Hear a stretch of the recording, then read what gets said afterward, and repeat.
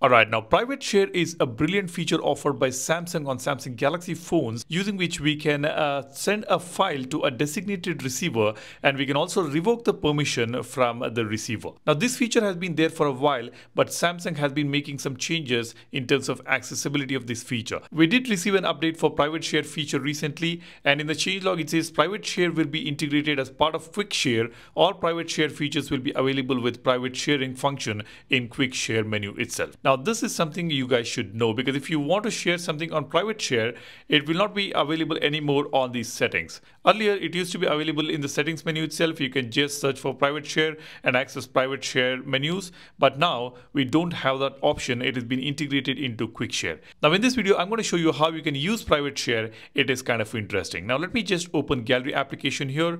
Now I will open any of the files over here. Now I'll tap on share. Now here, while sharing, you get this sharing menu where you can select quick share. I'll tap on quick share here.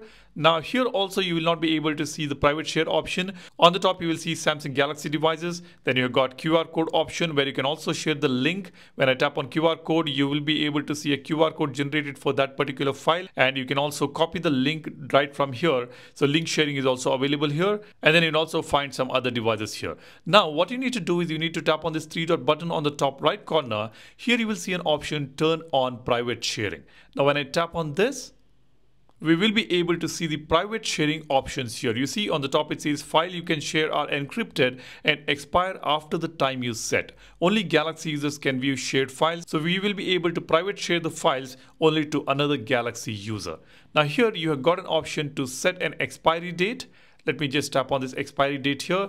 I will select 1 day and 0 hours 0 minutes. I'll tap on done. Now the expiry date has been set. Now for some reason it is not showing me my S22 Ultra, so I just replaced it with my Galaxy Z Fold 5.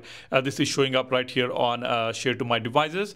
Now what I can do is I can share this file privately to this device. I'll just tap on Z Fold 5. You see I'm receiving a file here. Now this is interesting. Let me open this particular file. As you can see, it says valid until 8th December 7:35 AM. Now let me just open this. As you can see, this is a privately shared file, and you can also see the watermark on this particular file. So nobody can use this file anywhere because you got your private share ID here, and you got the date, the expiry date also mentioned right here on this file. This is just brilliant, you know. It's quite private. Anything that you share, any images or videos that you're going to share will have this watermark on the image so that the other person cannot misuse your file. And this will of course get expired within the set expiry date. This is brilliant. Now if you don't want to share it privately, all you need to do is just turn off private share, and now select again the phone that you want to share it with. Now when you get the file here, let me just open it. Now you can see there is no watermark on this and there is no expiry date set. Now let me select some other file here. I'll select this particular screenshot and tap on share, go to quick share, tap on this three dot button, turn on private share. Now I can tap on Z Fold 5 to privately share this particular image, and when I open it, you can see we have got this image here. I'll just open this image. Now you can see the watermark here. Now here when I tap on this three dot button and open details, you can see it shows the expiry date and the activity as well. Now this is not the only way to send files on private share. We can also share it directly to the contact. As you can see here, share files with contacts even if they are not nearby. You can view the contact and select the contact and directly share it. The file will get uploaded to cloud, and the contact that you're sharing will be receiving that link to download that particular file. Now let's try to share a quick video and see how it works. I'll go to the gallery and open a particular video clip here. This is just a 3-second video I have got. I'll just tap on share and quick share, turn on private share. Expiry date is set to 2 days by default. Let me select Z Fold 5. I got the video. I'll open it. Now let's open this video. Let's see if there is a watermark on this.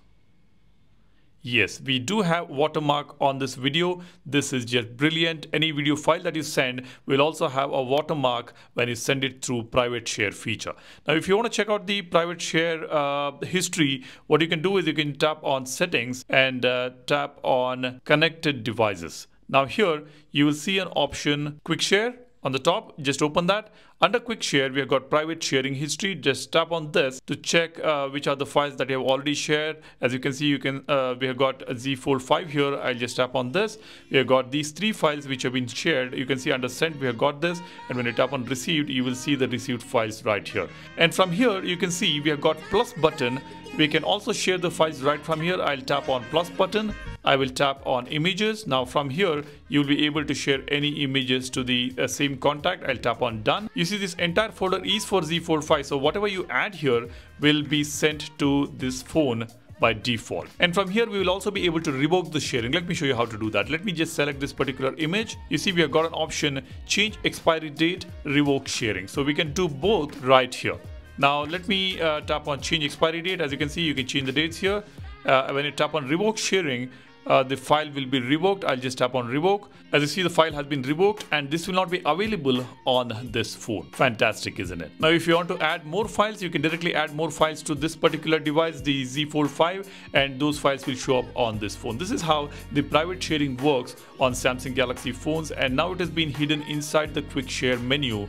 So if you haven't explored it yet, go ahead, check it out. And I think you should make use of this feature whenever necessary, whenever you want to share a file temporarily to somebody with the expiry date.